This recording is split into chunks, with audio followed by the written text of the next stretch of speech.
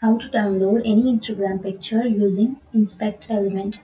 So if you want to download any Instagram picture, then first of all open your browser, any browser that you're comfortable with, or you can also open up your Instagram app. And I'm here with Google Chrome browser, and then go and search for Instagram and make sure to log into your Instagram. And after logging in, you can go to your profile. And after opening your profile, so like if you want to download this photo, then this image, then you can simply click on this. And after that, right click on that image and you will have an inspect option on the bottom. Click on that. And before proceeding, make sure to like and subscribe our channel for more videos. And here you will have a bunch of options. Click on the sources, and after opening your sources, here skip the first one, and then you will find www.instagram.com, and here choose the image that you would like to download. You can right click on this and then you can open a new tab.